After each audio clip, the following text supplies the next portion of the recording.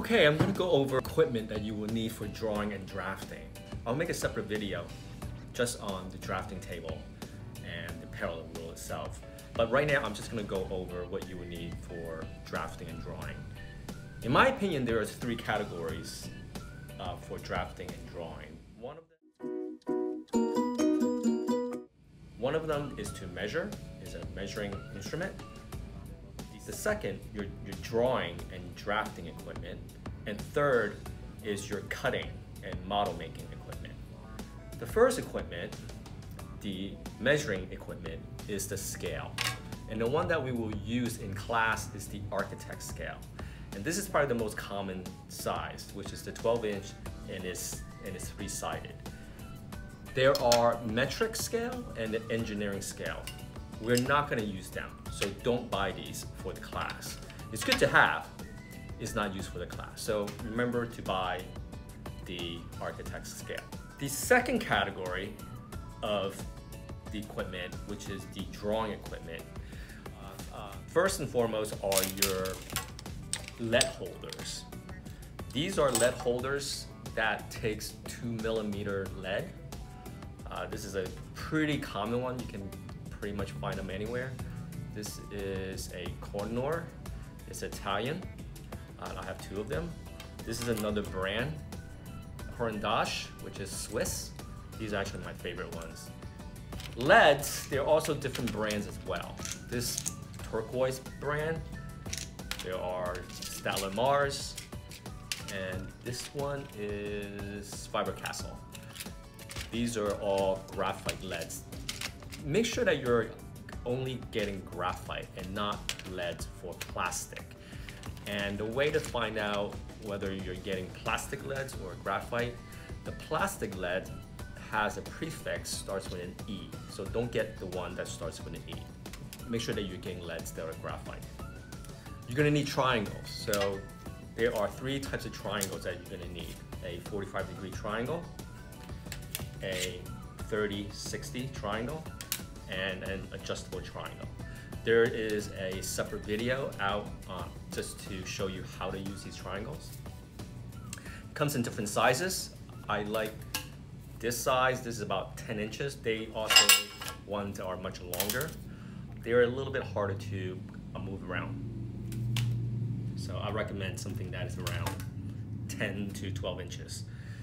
Before I go on, I want to share with you a few very important things that will preserve your equipment and your drafting and drawing tools. Number one, never use your scale as a drawing straight edge. Number two, never use your scale and your triangle and your parallel rule as a cutting straight edge. Never ever, never ever. Never ever, never ever. And number three, never use your drawing surface as a cutting surface. Always use a cutting mat when you are using this X-Acto blade.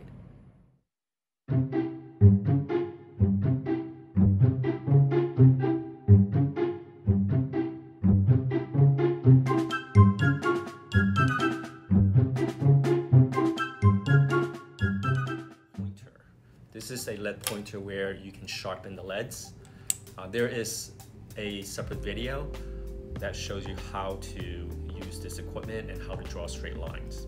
To erase your lines, you're gonna need an eraser. This is a Staedtler Mars white eraser, a erasing shield. This is stainless steel with these cutouts, and a brush. So never use your hand or blow on it, use a brush. So that pretty much comprises of all the equipment for drafting, which you will need right away. The third category of equipment that is not for this class, but is going to be needed for studio as well as making a model making. This is a cutting board I have just for demonstrations. And this is a small size. You're going to need something a lot bigger, I believe like a 24 by 36 or something. You're going to need a metal straight edge. This is a 24-inch metal straight edge. Trying to get one with a rubber or a cork back so then they won't slip when you cut.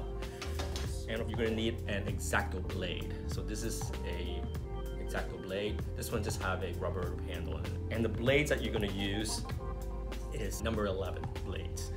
Get the box, it's more cost effective. And there are many types of glue to use, but this is probably the most common. This is Elmer's white glue. This is a really great general purpose glue. For drawing and sketching, you will need pencils and pens. Pencil comes in different brands as well. This is that turquoise brand again. This is a Tombro. I prefer regular pencils than using the lead holder. It just feels more natural to me. So I would recommend using regular pencils for sketching and drawing. In terms of pens, there are many brands out there. Regarding pens for sketching, in my opinion, there's two things to look for. Number one, make sure that they are permanent ink. There are pens out there, they're not permanent ink, believe it or not. And second, get two pens. One of them that can do very fine lines and the other one that can do a much more bolder, heavier line. My preference and my go-to for a very long time are these two. This is a Pilot Razor 0.2 and this is a Pentel Sign pen. So you can see the tip of this thing is much thicker and this one is much thinner. It's almost like a micro liner. Again, there are others. I have used these, the Staedtler Mars. These are really precision pens. And recently I got into brush pens. They resemble almost like a paintbrush. It's kind of a different look for sketching. The paper that we will use for this course, there's two types of paper. There's tracing paper. Get one 12-inch and one 18. And there are vellums that you're going to use. These are sheets of vellum. This is 8.5 by 11, 11 by 17. They also comes in rolls of vellum. I recommend getting a roll of 24 inches. It's just more economical, and then you can cut them to size rather than in sheet. These are a lot more expensive because they're already pre-cut. And you're gonna need tape to tape down your paper. You can use drafting dots or drafting tape or artist tape. This is artist tape. Don't use masking tape because adhesive is stronger. It might actually rip the paper. So just remember to use the proper types of tape. Sketchbooks you will also need for this class as well for studio. Sketchbook comes in different sizes. This is a small little pocket sketchbook that I have. This is my go-to these days. I put it in my bag. It's very thin, relatively small. It is a 5 by 8. So this is something relatively similar in size. This is an A4 size, so it's great. And of course the paper also comes in different grade. This is pretty much for general purpose type of sketching. There are finer types of paper, and then there are sketchbook with cheaper paper stock. And you can go up into much larger type of paper size. This is a 14 by 17. And some of the tools that you may want to get that is very helpful for drawing and drafting. And they are templates. Templates such as circle templates, so you can actually draw perfect circles. Instead of using a compass, it comes in large and small. As well as, this is an interesting template. This is a bathroom template. So you can literally draw all your lavatory, your sinks, and anything that is in the bathroom to scale. So it comes in 1/4 inch, 1/8 inch, and other types of scale. So this is actually a very useful template. This is another type of template. You can draw the door swings and circle templates in there as well, and certain type of symbols. It's very useful to have. One last piece of equipment that is useful to have, which is a flexible curve. So this is a good one to have. For drawing and sketching with pencil, in terms of erasing, there are two types of eraser that I recommend. This is an artgum and this is a kneaded eraser. I would not recommend using the Staedtler Mars Well, there you have it. There are other videos that I've made to cover how to use some of this equipment.